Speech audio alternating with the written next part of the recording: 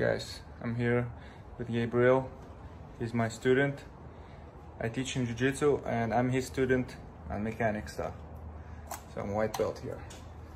So let's see, Gabriel and we're gonna try to change, where is it, spark plugs, right? Oh, let's see. These are the 6 how you call them, coil packs. Coil packs, and inside the spark plugs. 6 because it's 6 cylinder, right? Yeah. So we just, it's pretty simple. Just unscrew this. You first disconnect this. The spark plug is in there, right? Yes, sir. Yeah, it's right there. So we're gonna use something like this. This tool has magnet inside. Unscrew it, and then you gotta put new one. So first we'll loosen it, right? Yes, sir.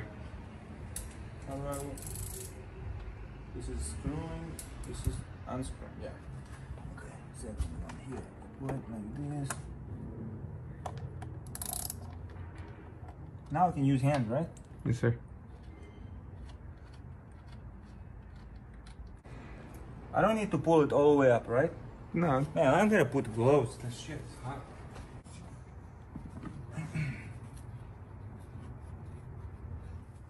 I'm afraid to break it. Okay. There you go. Spark plug, right? Yeah. This one only for torque.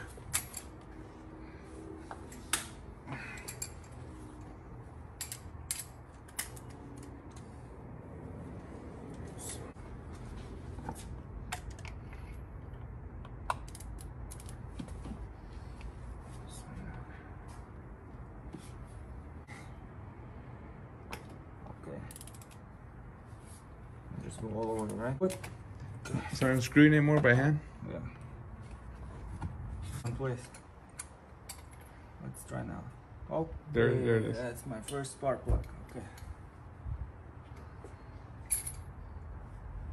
Alright, so this is a new one. We have NGK. So here we go. First one for you. This is how it looks, new one and old one.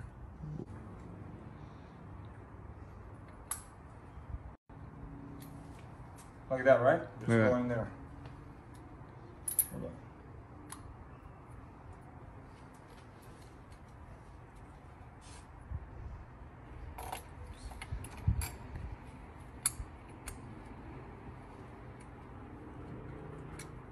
All those.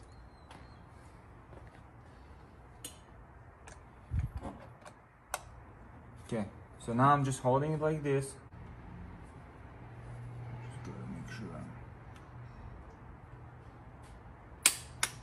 Done, right? Done deal.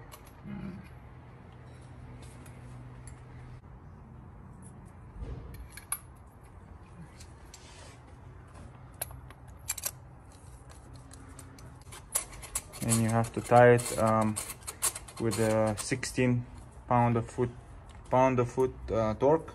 Did I say correct? Yes, sir. 16 foot-pounds. Like that, right? Just pound-of-foot torque. Did I say correct? Yes, sir. 16 foot-pounds. 16 foot-pound. Special tool. 16 foot-pounds. Yeah.